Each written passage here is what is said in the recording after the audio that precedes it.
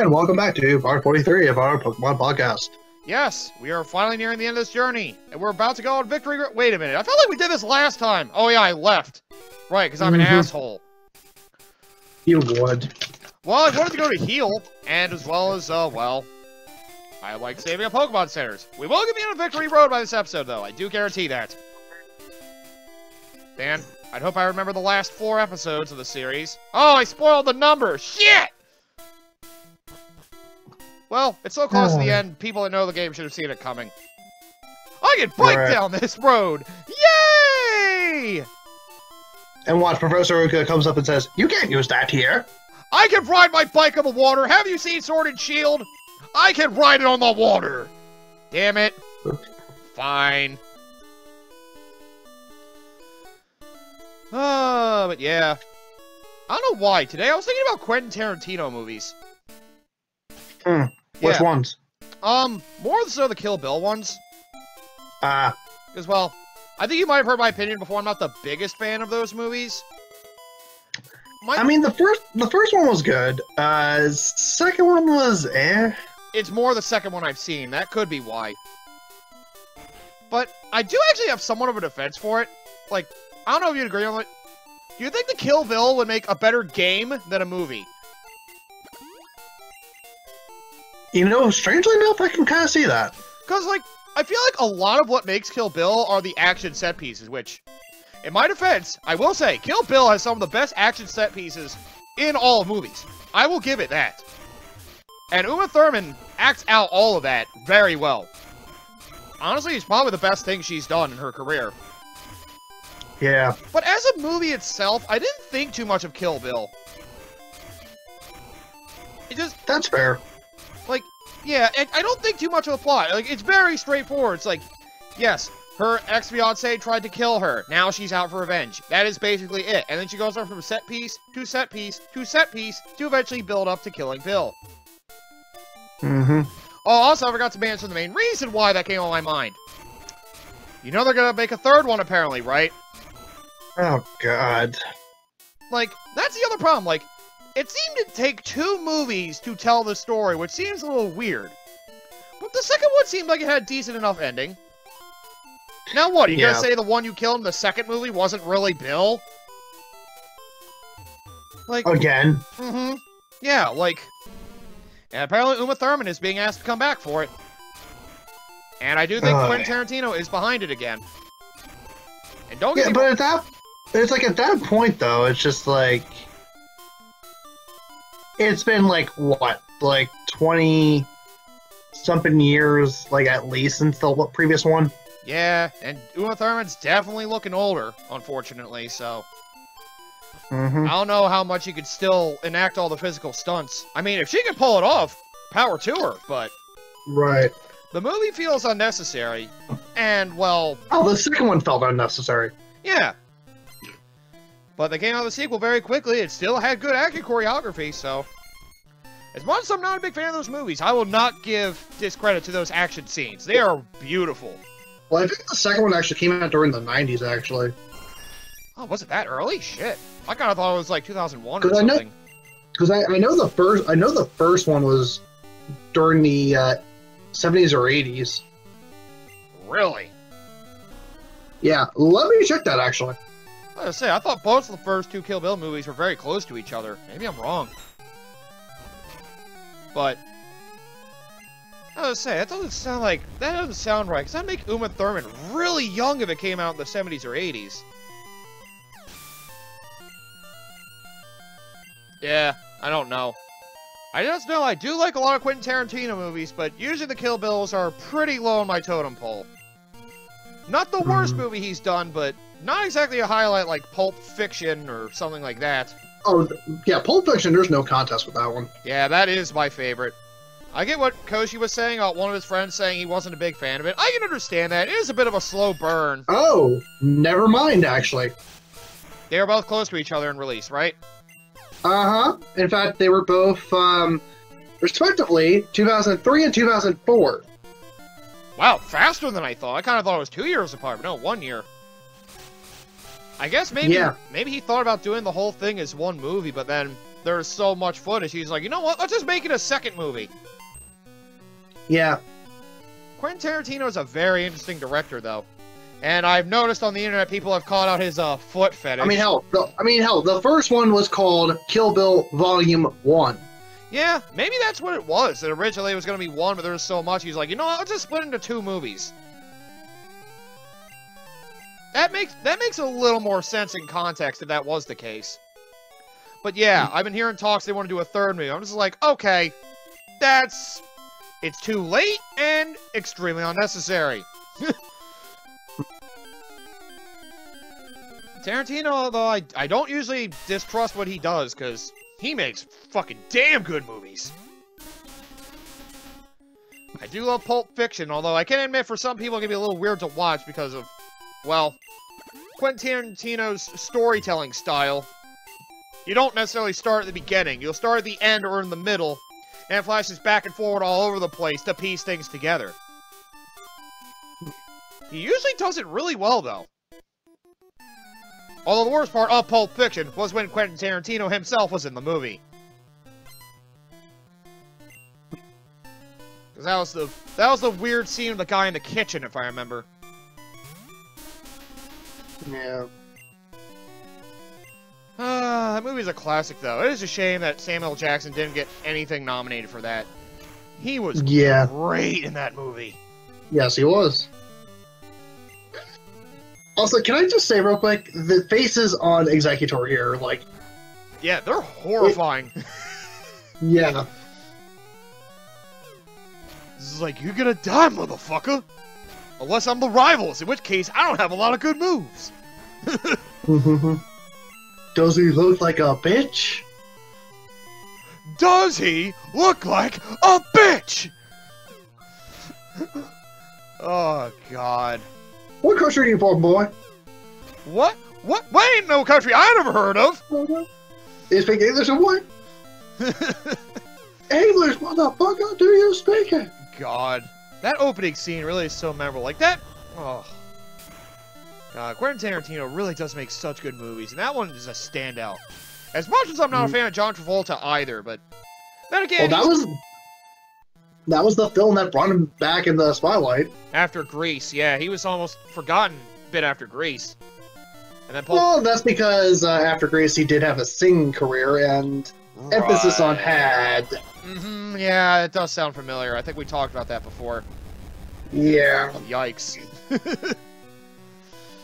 Then again, he almost lost his career again after doing, you know... shit. I hate the movie so much, I forgot its name. The one that was based... Hairspray? No. Although that wasn't great either. The one that was based off Scientology.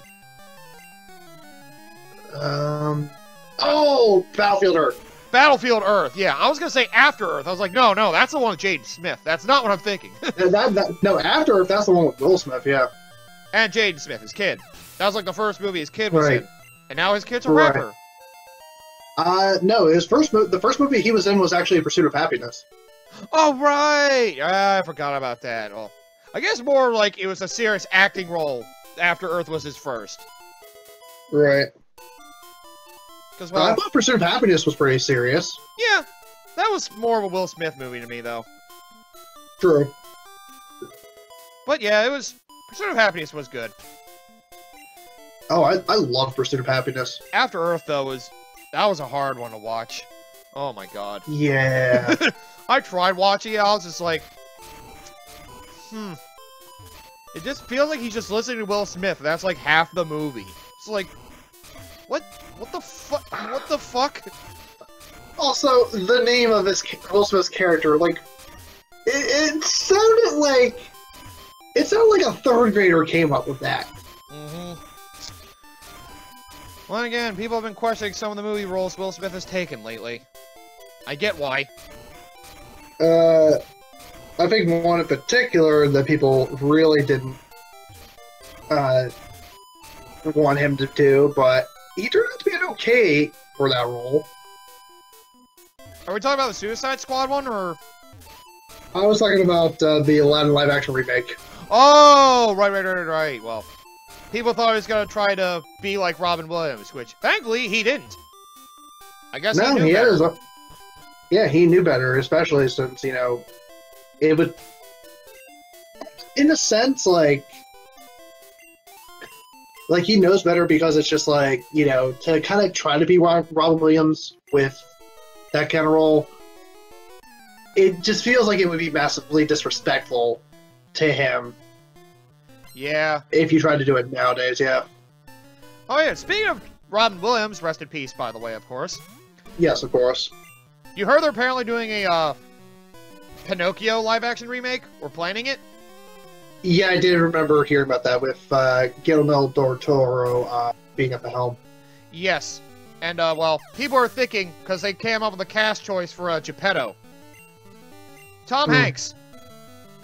Which will be fine. You know what? I can actually see that. But people, as soon as he got announced, he was like, man, if only it could have been Robin Williams. It's like, you know? He probably would have been a very good fit for that, too. He probably would have been, yeah. Wait a minute. Am I double-kicking Lapras with Jolteon? What the fuck am I doing? I mean, it is part ice, so it does work. But Jolteon's not a very physical-based fighter. And it's also not a fighting type, so... Yeah, no stab. I did get rid of Sand Attack for that. I'm probably going to get rid of that for Pin Missile when that eventually comes along. Yeah. Which I think is the next move. But yeah, I'm really curious how that Pinocchio live-action remake will go. Because that movie that was based off of a really old story from the 1800s. Yeah, because there were like two sets of different stories from like fairy tale-esque.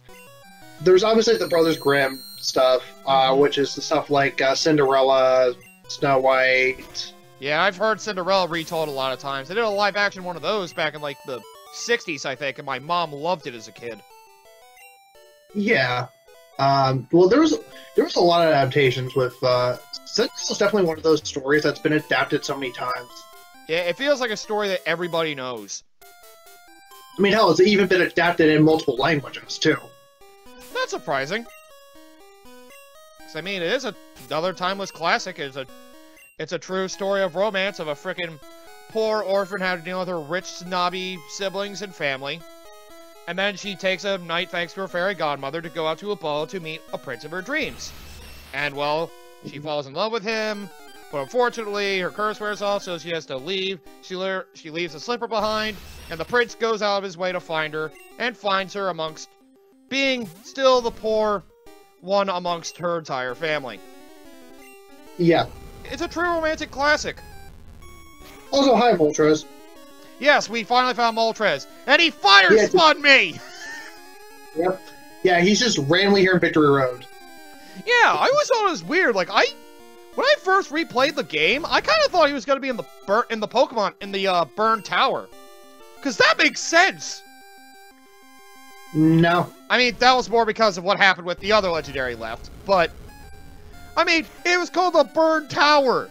It sounds like it makes a lot of sense. Well, first off, the Burned Tower is, Johto. Oh. Well, whatever the building is in Cinnabar. God. The mansion? Yes, the mansion. That's the one, yeah. Well, actually, here's the thing. Originally, Moltres was supposed to be appearing in the Sevi Island. Ah. And the Sevi Islands were originally supposed to be in the game, but due to space limitations... They never showed up. They never showed up in the original game. Ah, so that's why they're in the remake. Yep. Aha. And that's where Moltres is relocated. That makes a lot of sense. Thank God I still have my Pidgeot knowing Sand Attack. That's one helpful thing to do against legendaries. Now time for Blizzard! See? It won't do a lot of damage, so against a legendary, it actually works out! Also, it says super effective when it says normally effective, but whatever. I'm not gonna question it. No! Yeah.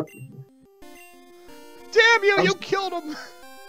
I'm still questioning you having Blizzard on your frickin' Marowak. Again, nobody else could learn it, and I didn't want to give it to Blastoise because he had Ice Beam. And I wanted the 100% move on him in particular. But Plus, Blizzard's only a 90 accuracy in this game. I know it's still good, but just in case, you know? Just in case. And you also had a better chance of freezing. Yeah, that's why I tried to use Marowak on the Legendary, because it would do less damage, therefore giving him more chances to freeze him. See, I thought about it. Kind of. No, you didn't. I did it in my blue playthrough too, and it worked out, goddammit. I only froze one Pokemon, and it ended up working out. Oh god, I remember what happens now. Oh shit. At this moment that he knew. Yep. He fucked up. I ran away. Fuck! Let's do it again! Yep. I was gonna say, it was either my Pokemon fainted and I ran, or I just ran. It was a complete accident. Oh my god, MJ! Round 2! Wait! Yes. God damn it. You beat me from a ring out last time. Not today! Take 2. Undrake. Yes. I only did cut out one thing I should have left in, which I will admit. There was one encounter with Snorlax I forgot to leave in. Oh boy.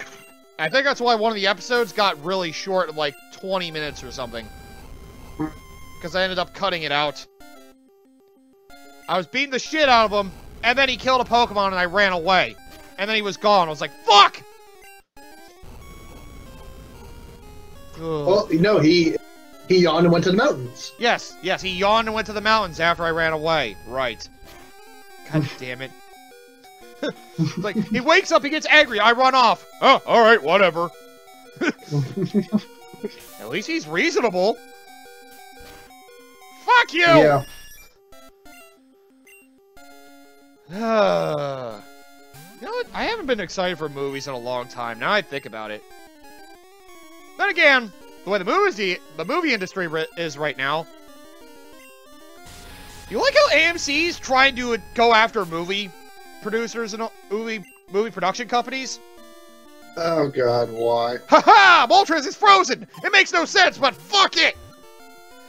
But yeah, because they're trying to put movies on video on demand on like Netflix and Hulu and stuff like that. Because people can't really go out to theaters right now.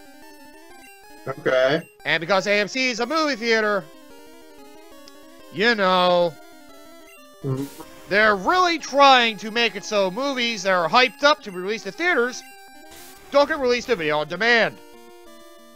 So when a company decides to put a movie on video on demand, AMC decides, okay, fine. In that case, we'll never show you your movies in our theaters again.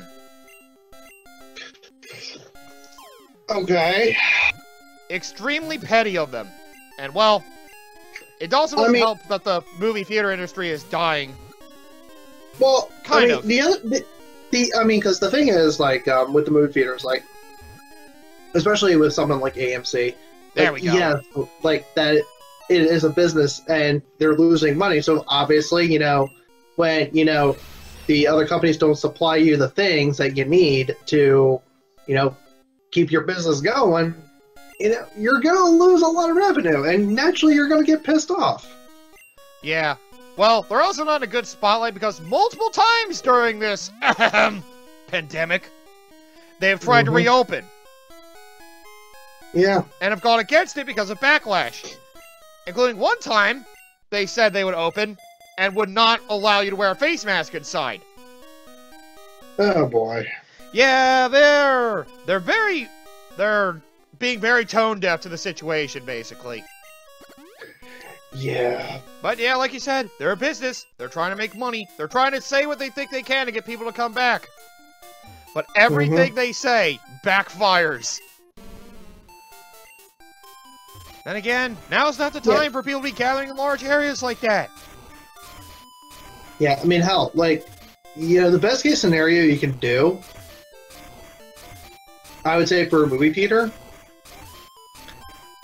Because let's see, like each seat is about roughly like what, Couple feet apart. couple feet wide. Yeah. So I would say if you're able to, Every second or third seat. yeah, every I would say keep only like seats available like 3 apart. Okay, yeah. And try so not to have like, people line up with each other in a row as well.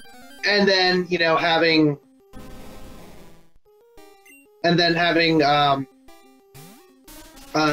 different rows.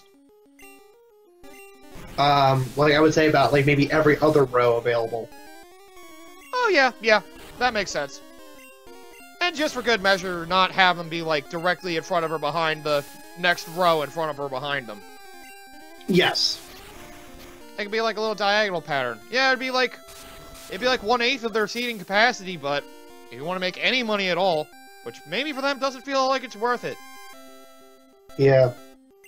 Because they're all the costs for getting the movie running and all that, and the other employees having to work there, so... Yeah. It might just... And the funny thing is, actually, you want to know the very last movie I saw in theaters right when this whole thing started? Sonic the Hedgehog movie? Dang. Hmm? Yeah. Oh, okay. Yeah, same here. When I was... That was weird. Because I remember I watched it in theaters in March. Yeah, And there was, like, literally, like, no one there. I watched it, It was just me, my girlfriend, and, like, I think there was, like, 3 other people Yeah. in the theater. Yeah, I gotta say, that movie wasn't as bad as I thought it would be, because I knew it was Paramount behind it, so I was just like, oh boy. This could be bad. It could be like one of their generic movies. It had a lot of those generic themes to it. Oh, hey, Koshy's here.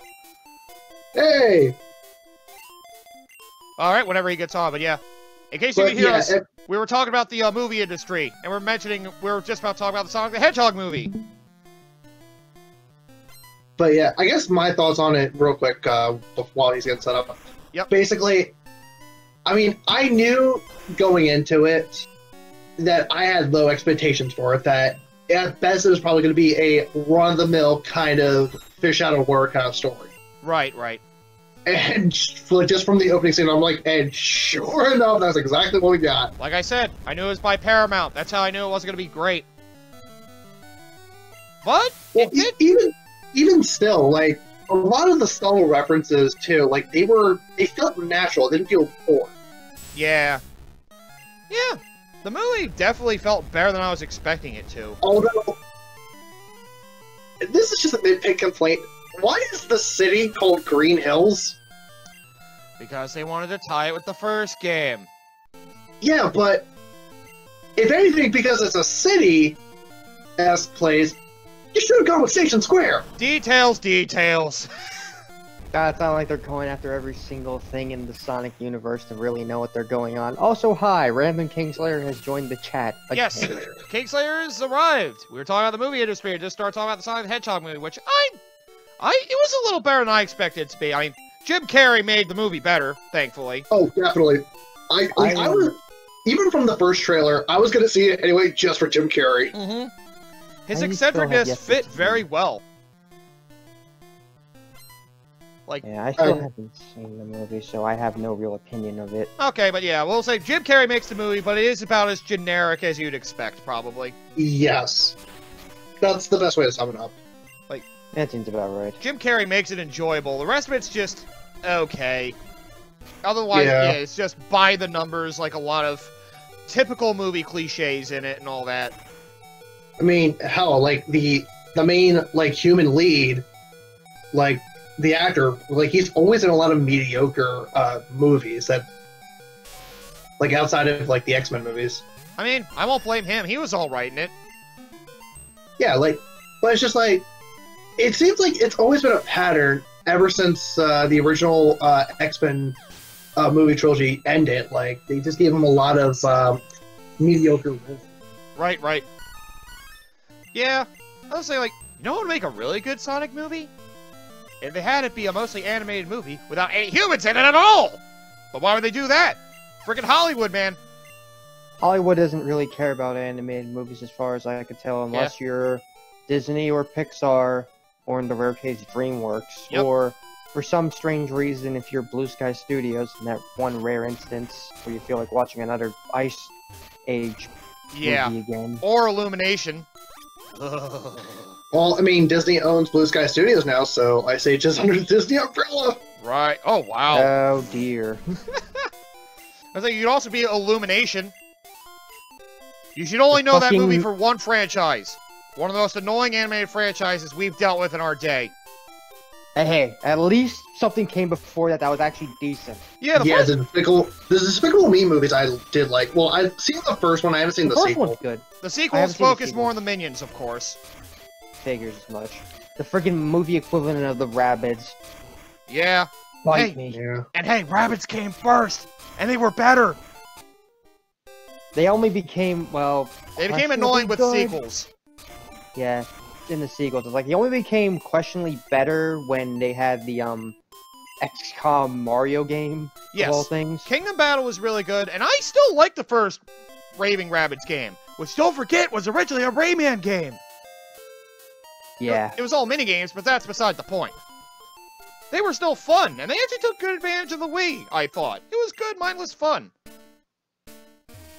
It's still And that that's all it kind was. of Rayman humor, a lot of weird little musical numbers, and the rabbits were really weird creatures, similar to what you dealt with in Raymans 2 and 3.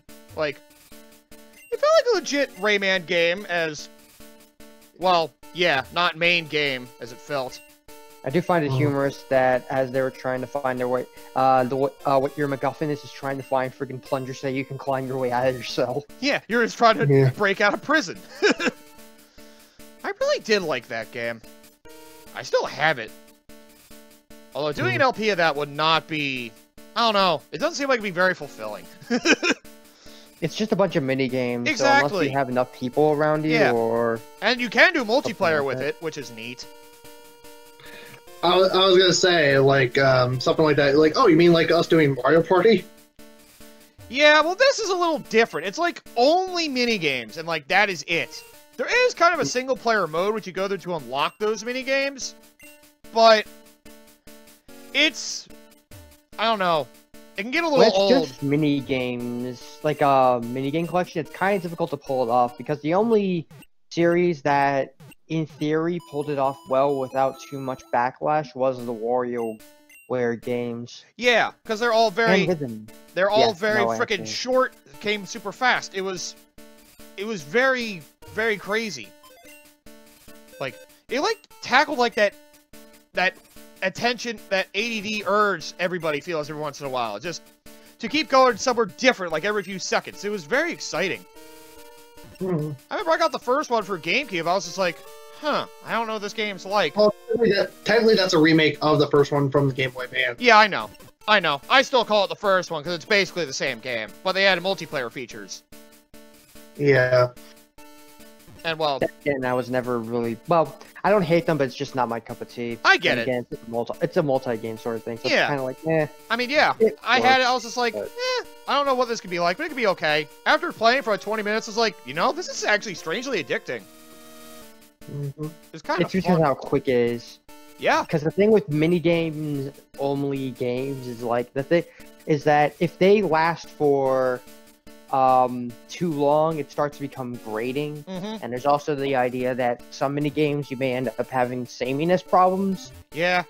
which is apparently what happened with Crash Bash.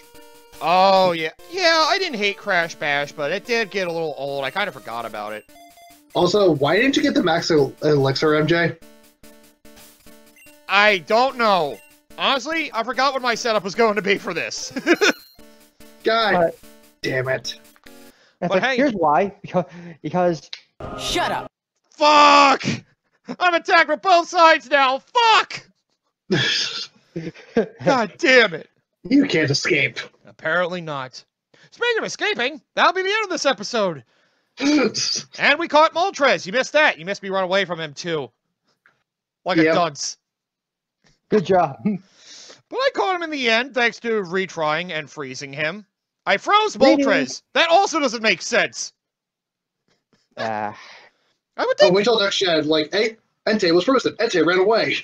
you would think Ah. that fire Pokemon would be immune to freezing, but Well, then again, freezing worked differently in Gens 1 and 2. Well, Mostly 1. The only ones with any sort of frozen immunity are ice types, and that's only from ice type moves. Yeah, still you'd think fire would be immune, because they are fucking fire! But whatever. immune to ice is kind of, well, we can discuss it next part. Yep. Alright, so Yeah. come back next time for the longest episode of the series, because, well, it's time for the finale, quote unquote. The Elite. Yay! Scratching music. Yep, the entirety of the Elite Four.